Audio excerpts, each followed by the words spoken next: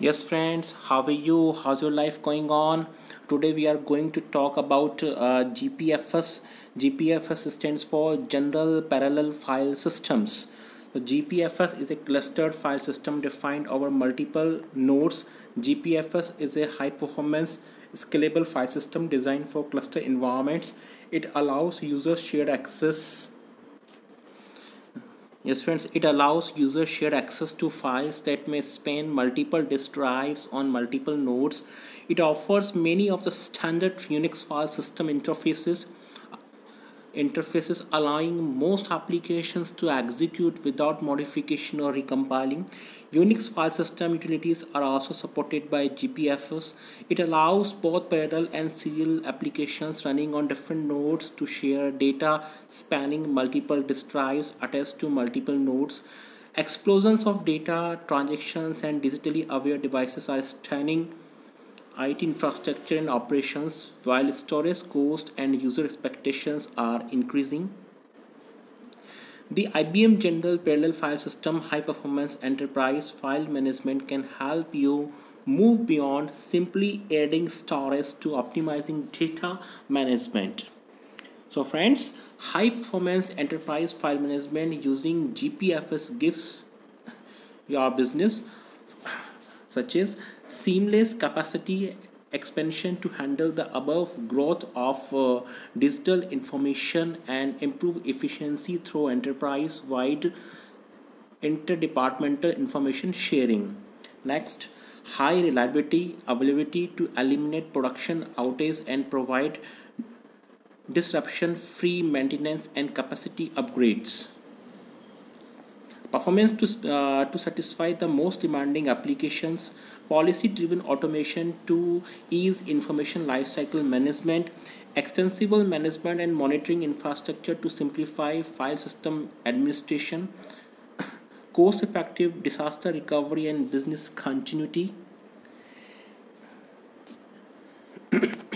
GPFS provides online storage management, scalable access, and integrated information lifecycle management tools capable of managing petabytes of data and billions of files, virtualizing your file storage space, and allowing multiple systems and applications to share common pools of storage provides you the flexibility to transparently and administer the infrastructure without disrupting applications, improving cost and energy efficiency while reducing management overhead.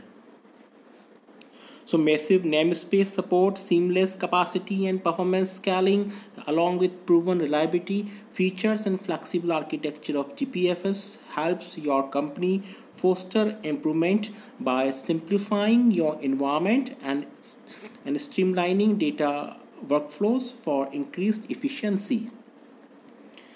So handling the explosive growth of digital information more efficiently. GPFS. Next, GPFS provides several essential services to allow you to effectively manage growing quantities of unstructured data.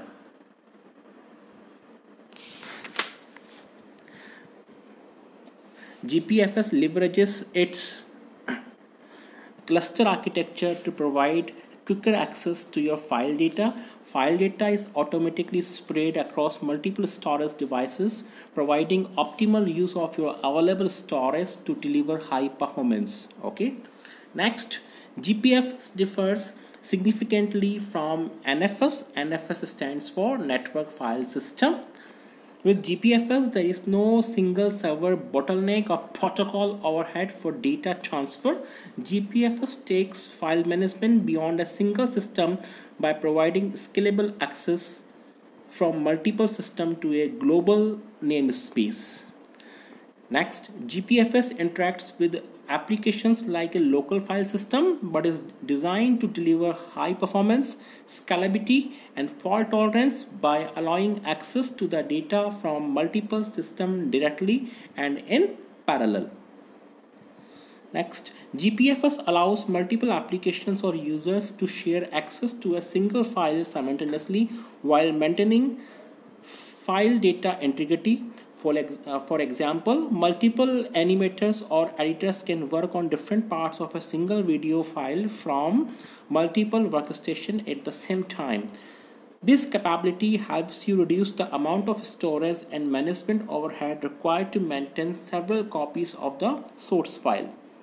Next, GPFS uses fine-grained locking based on sophisticated scalable token lock management system to help ensure data consistency during concurrent access and prevent multiple applications or users from updating the same portion of a file at the same time. Next, move to architecture.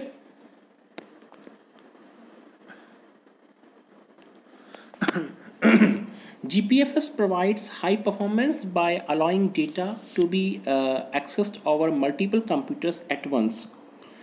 Most existing file systems are designed for a single server environment, and adding more file servers does not improve performance. GPFS provides higher input-output performance by stripping blocks of data from individual files over multiple disks and reading and writing these blocks in parallel. Other features provided by GPFS include high availability, support for heterogeneous cluster, disaster recovery security, HSM and ILM, right?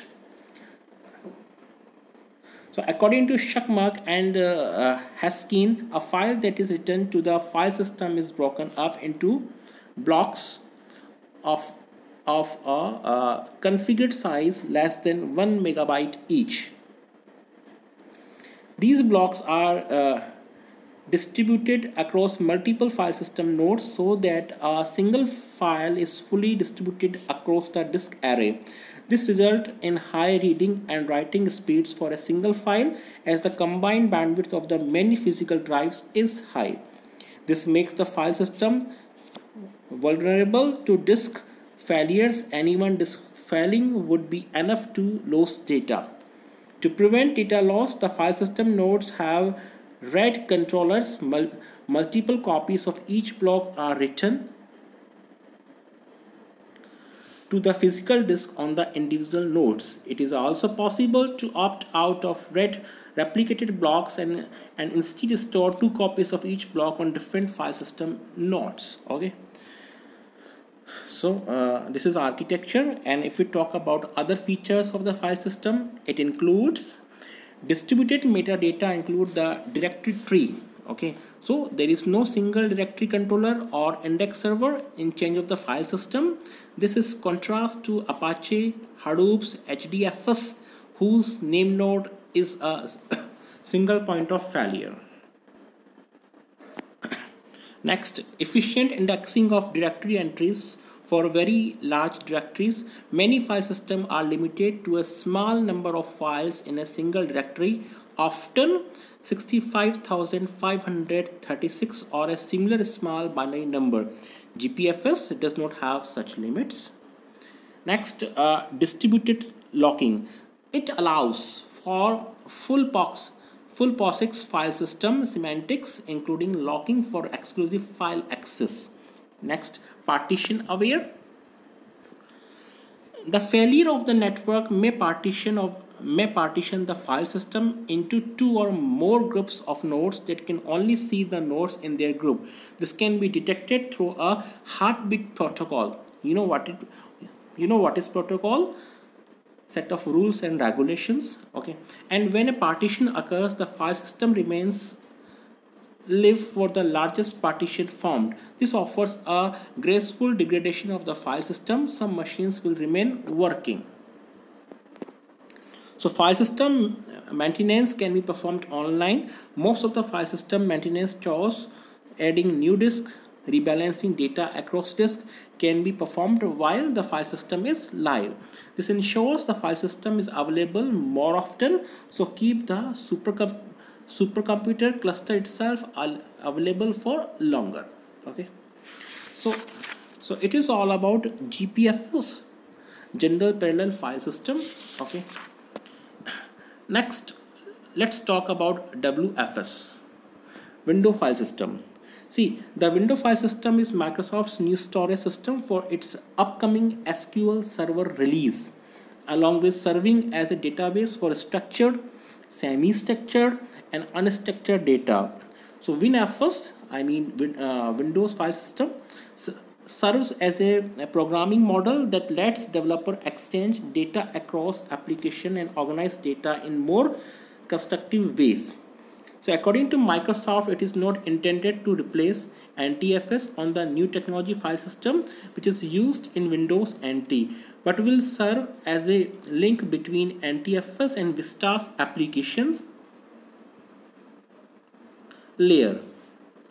Initially, WinFS was Microsoft's storage system of choice for its upcoming Windows Vista operating system, and WinFS, the Windows Presentation Foundation and Windows Communication Foundation made up the so-called three pillars of Vista. In 2004, Microsoft announced that WinFS would not be included in Vista, and in June 2006, the company said WinFS would be bundled into the next release of SQL Server and would not be a stand-alone product. So, while Windows wrapped up control of the desktop market some years ago, it still has a way to go before it achieves complete domination in the corporate server market. That's why the last few years have seen a rise in the number of server offerings from Microsoft as it moves toward higher end computing. Windows 2000 represented a major improvement over NT in terms of enterprise stability and scalability. Windows 2000 saw the launch of AD, Active Directory, the Microsoft Enterprise Directory offering.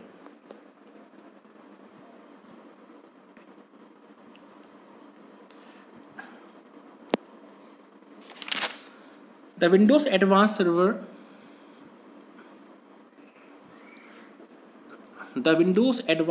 Limited Edition offers 64-bit processing with up to 16 TB of addressable memory at the high end of the Microsoft operating system spectrum. Windows 2000 Data Center Server and SQL Server 2000 support up to 32 processors.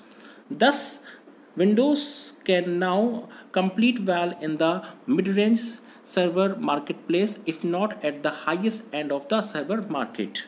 So along the way, the company has also been upgrading its file system to add additional features, liability and security needed for corporate users. Okay, so friends, this is all about GPFS and WFS. I hope you must have got knowledge. Thank you very much.